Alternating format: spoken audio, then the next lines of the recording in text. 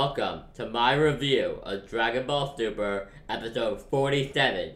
SOS from the future, a black new enemy appeared. In this episode, the Future Trunks arc begins. This is the best episode of Dragon Ball Super so far.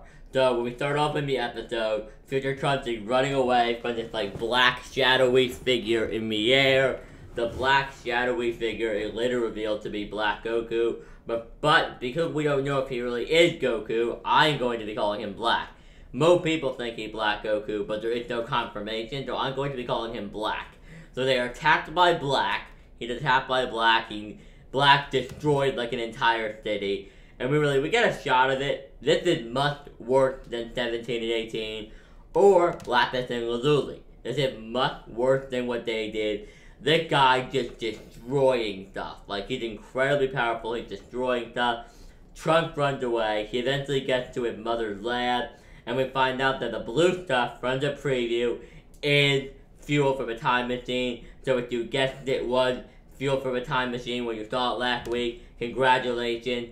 You rolled to get that. Congratulations, you're a damn genius. But no, the Bulma revealed that there's only enough fuel for a one-way trip into the past. However, because of the fact that during one of the Monaka filler episodes, actually they may not be filler anymore, but during one of those episodes, we saw Bulma working on pretty much the same machine. So it is very possible that present-day Bulma will be the key to getting Future Trunks back into the future after the arc is over or whenever he needs to go back. But let's continue with the next main thing and the big thing that happened this episode. So they have a brief conversation about Trunks being the only hope they have and how important it is that he goes to the past. Bulma gives him, the fuel for the time machine. They head out to leave, but Black attacks. Apparently, he has now learned how to send Trunks the key. He attacks, and Bulma, knowing what she has to do, she goes off and gives her life to, distract Black so Trunks can get away. And Black killed Future Bulma. Future Bulma died. First episode of the new arc, 2 characters died. Later on, we see Mai die. I mean, that really blew me away. Because honestly, I was just watching it, and I was like, did Bulma just die? But, however, even though it was a really shocking thing that they actually did it, I didn't think they had the balls to do it. The problem I had with it was I didn't feel like it was very well executed. They were kind of hey, let's kill her. They killed her, instantly. Instead of doing filler last week, they could have ended the arc at, episode 45, the filler arc. They could have ended it then, and then they could have done another episode with Future Trunks, just maybe without him before Black Goku showed up. It's an episode dedicated to him hanging out with his mom. A slice of life episode in the Future Trunks timeline with him and his mom to build upon the relationship they have to at least make this somewhat more impactful. But I didn't feel any impact behind it. There was not a lot of emotion. There wasn't even really very sad music playing. It was like something out of Attack on Titan, where you see one of the Survey Corps members, I think that's what they're called, just get picked up and eaten. It's no big deal. People die all the time, get over it. The audience isn't expected to really care. And I didn't really like that. But after seeing Bulma die, Trunks vowed to save the world, and he goes to Castle Court with the fuel. He meets up with Mai, and we get to see that this world is even worse than we thought. They're really bad off because they are eating dog food. Yes, apparently, because Mai brings Trunks food and he gives them food. It's dog food. Mai said it's not dog food, it's actual meat in a can. I'm not sure if it was dog food or not. Some translations are saying it is dog food, and some translations are having Mai say, hey, I found something that isn't not dog food. So we get to eat real food for once. But it was just one can of food. The cat shows up. I do not think it is Dr. Brief's cat, by the way. I don't think that's a cat. I think it's just some random cat. But the cat shows up. Trunks shares some of his meat with it. And then he gets the other food to Mai. Now, I'll be honest, good idea for Trunks. If I was surrounded by a woman that looked like that, and she was possibly the only woman left on the planet that I actually knew, I would give her my food too. But also, he's a Saiyan, and that would obviously not be enough food for a Saiyan. So when he's talking to Mai, they're talking, and he said they need to get to the past now because allies were there, his friends, his Nakama were there, And then we get a very interesting thing, which I'm going to talk about and complain about, because I do it every time. I don't like them using Kai footage. I've said it hundreds of times. They don't need to use Kai footage, and I want them to stop using it. Reanimate the scenes in at least crappy digital animation. It can be like the horrible One Piece digital animation with Doflamingo. Yeah, look up One Piece bad animation, and you'll see what I mean. The shot with Doflamingo when his face is like missing eyeballs and stuff. It can be that quality. I wouldn't care. I just want it to at least be digital. When they use the Kai stock footage, because it's going from digital to drawn so quickly, in and out, it cuts off the flow of the episode and it ruins it for me. So yeah, afterwards a little bit like, whoa, what just happened? Like, that was a drastic change in style. And it's not appealing to me. It turns me off. It takes me out of the episode, and I don't like that. But besides the Kai stock footage, that's the only thing that really bothered me about the episode. And that's more of a gripe with Super as a whole rather than the episode. But, so, Trunks and Mai head off to a Capsule Corp so they can get in the time machine. While they're on their way there, they are attacked by the mysterious shadow of Black.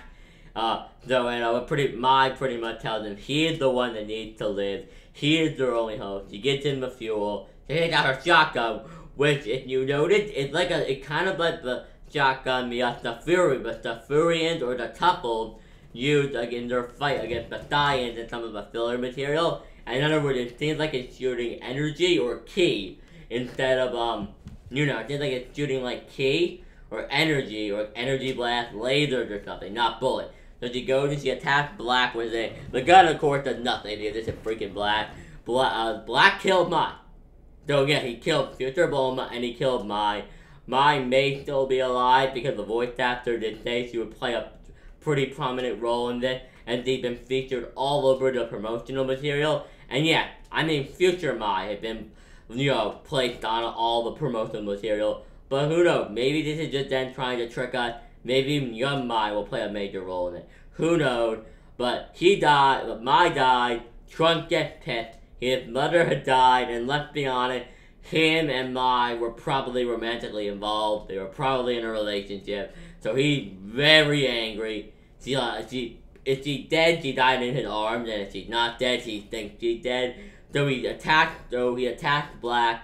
But before he does attack Black, we get to see the shadowy figure land on a rooftop, and the figure that was a silhouette was nothing like the actual design that landed. So I do believe Black can shapeshift,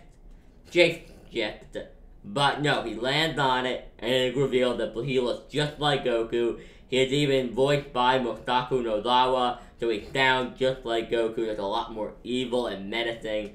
It was very good. And his only last words to Trunks, the last thing we see before the episode ends, is him saying, "Now's the time for you to die, Saiyan," or Saiyajin.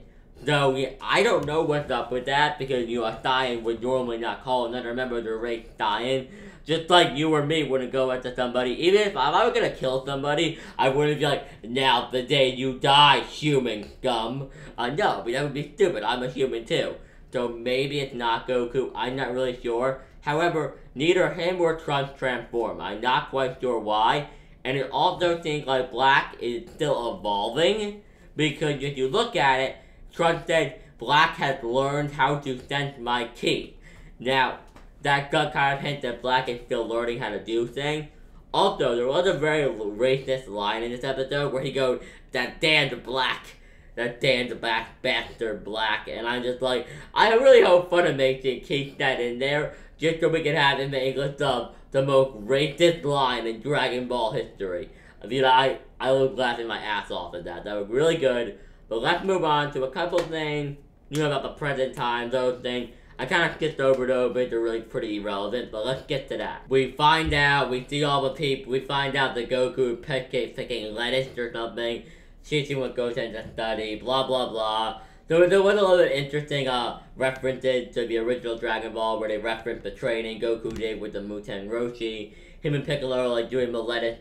They're doing all the cropping and all the farm work, and then they're calling it training, kind of getting competitive about it. Goku finding out Vegeta training with we go over to the Beerus planet. We see Vegeta going Super Saiyan Blue and attacking Weak. Weak comment, Vegeta still stands no chance against him. Goku teleports in, Vegeta hits him in the head. Very funny. Goku offered Beerus lettuce as a gift. Beerus likes to let it. We get a scene where I thought they were meditating or something, but no. Apparently, they were just waiting for 10 minutes or something for the ramen to be done, which I really like. So they started eating the ramen, and they did mention that the Omni King is not a fighter. They confirmed this, and I have been saying this for months now. The Omni King is not a fighter. He is just incredibly powerful. It is explained that there actually used to be 18 universes. But one day the Omni King was in a bad mood, so he destroyed it. So he destroyed like 6 dozen universes.